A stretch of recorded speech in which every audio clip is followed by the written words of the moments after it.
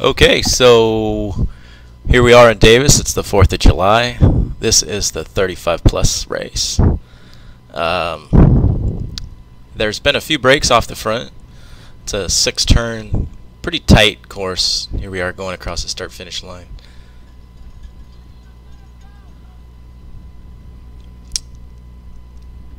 Trying to just stay as close to the front as I can because I'm kind of pretty confident it's going to be a sprint because there's some really dangerous guys still in the field, and I have a feeling they're going to be chasing things down.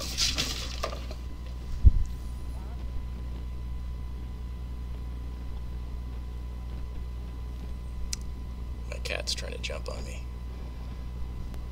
This is a pretty aggressive field. I mean, there was a lot of players. Pete's had a bunch of riders, Touchstone. A team in front of me, I don't know what team that is, but VIE. They have 2 strong guys that are always at the front.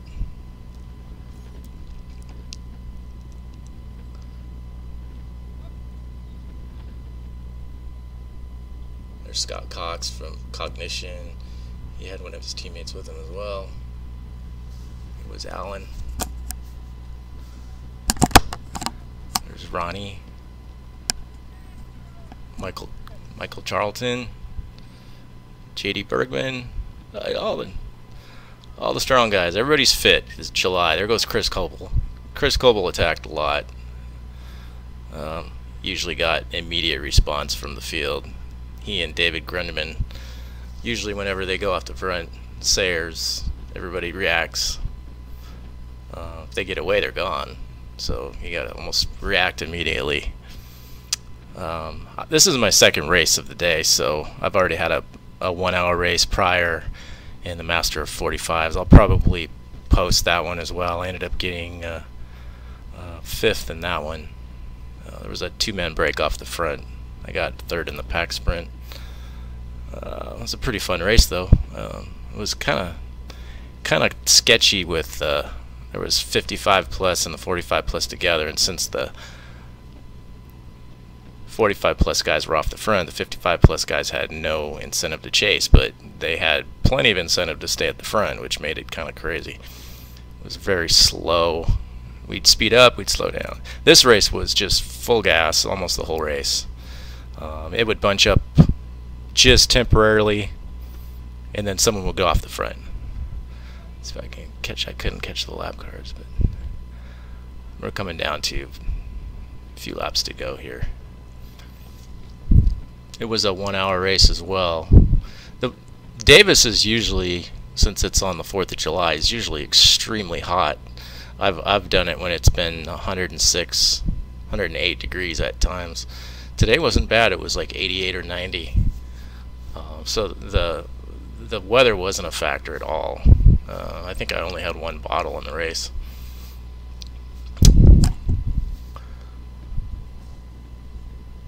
There's Lawton from Make-A-Wish. Revs had 2 or 3 riders. They had Aaron Cox and Mark Tucker and Richard Gable. I think they had 1 other guy too. I forget which his name is, but Mike Sayers and Chris Baker from Touchstone there. They usually they're always seen at the front, either going off in breaks or getting up in there in the sprint. So I actually feel pretty good. I spent a good deal of the race mid-pack, back of the pack, and I noticed that there were a lot of splits, and so I decided it'd be better if I just fought to stay up front. There's Dave Kasel. He's Super Dave. He's one of our strong SoCal riders. He's been up north. I think he works for Specialized now, so he's up north quite a bit for work, and so he came over and did this race. He did the 45 plus 2. Yeah, he's a breakaway threat, strong guy in the finish as well. This course was really bumpy. There was a lot of potholes and cracks, kind of these crowned tapered turns, so you just had to be careful. They were kind of off camber to the side. They're going down into the curb. This was the only right-hander on the course. Otherwise, we were all making lefts. And then they got these last two quick turns to the finish, which is kind of where you definitely want to be going into the finish line. And here's the final turn going towards the finish line, and it's not a very long sprint, so usually the first 2 or 3 guys stay off. You know, if you've got any legs left, it's hard to come around because there's just not a lot of room.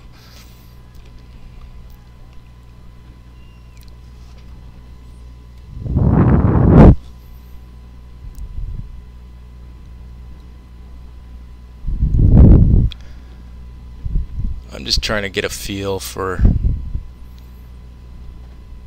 I don't want to get swarmed by too many guys, so I usually don't let myself drift too far back.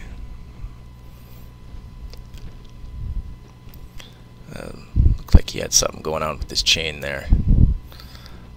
So I think we're coming into the last few laps here, if I remember right.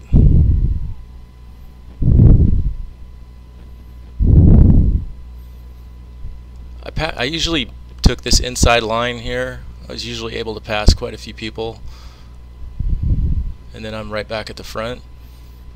It's a good, nice little pocket to be in right here. And you could usually take the outside line here and keep your momentum and speed up and carry it right into the next turn. And then you have that long straightaway to move up. So you're not having to hit the brakes on the inside and then having to accelerate. So everybody's trying to move up right now. I'm just going to stay right here because that's a good spot.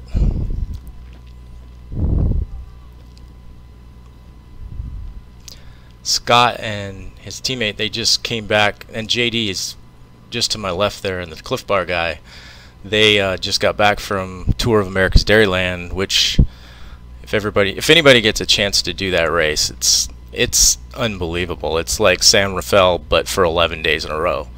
The community, the neighborhoods, they all get involved. There's always some kind of festival at each race. Good crowds, really, really intense racing. So you know, those guys came back pretty fit, and it's pretty evident by how they were always at the front, either attacking or chasing back breaks. I think our average speed in this race was almost 27 miles an hour, which for this course is pretty fast. You can see if it's single file like this, you can tell it's pretty fast. There wasn't a whole lot of bunching up. The 45 plus, like I said, there was a lot of bunching up in that race, and it was actually really sketchy on the last lap. I had to take a lot of chances I probably shouldn't have, because I'm planning on going to nationals in August, and I certainly don't need to crash. And there wasn't a whole lot of money on the line, so in hindsight, it's probably not the smartest thing to do. I talked to Jerome Nadell after the race, and he had kind of said the same thing. Dude, you don't need to crash. So this race, I was kind of keeping that in mind. I kind of felt like if it was starting to get a little aggro or sketchy, I was gonna just roll in, because I'm essentially just doing this for fitness. But I just had really good legs today, and so I kind of felt like, well, you know what, I got a chance.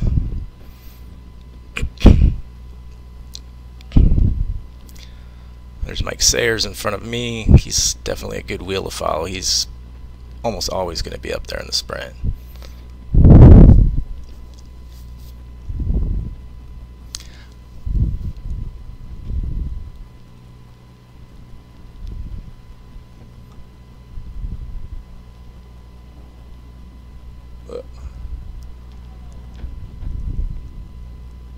Got a little sketchy there, and Dave handled it pretty well.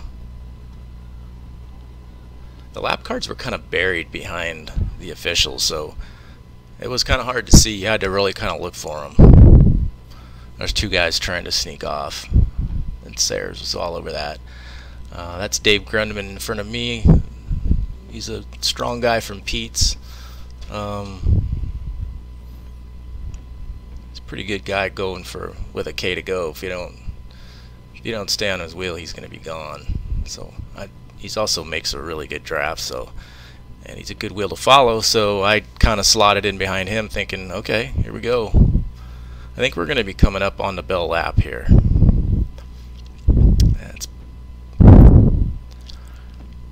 I'm trying to figure out how this is going to play out. I know somebody's going to go early, usually after turn 2. That little straightaway before the final 3 turns, there's usually somebody goes there.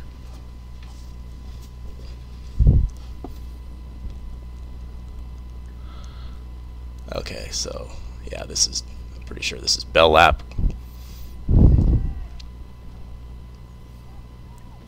So now I just gotta make sure I stay up in these front guys, because somebody's gonna go full gas.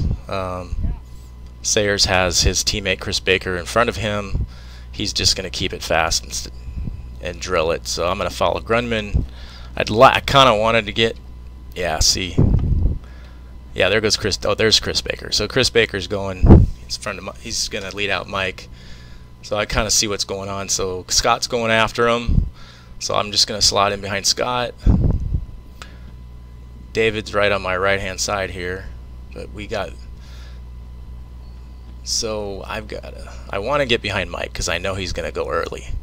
So I'm going to pop around Scott here and get on Mike's wheel. And there he goes. Mike's attacking around. Chris Baker's done with his lead out. We got 2 turns to go. I've got to close in on Mike. He's got a good jump on me right here. So I'm hoping to carry my speed through this turn. And I didn't stop pedaling, and I just roll right up on him. And luckily I had a little bit of momentum, and I was able to come around him. David's coming around me to my left, but I was able to hold him off. And there it is. I was actually pretty proud of that. It was a pretty stacked field. So being my second race, to be able to get up there tells me my fitness is pretty good.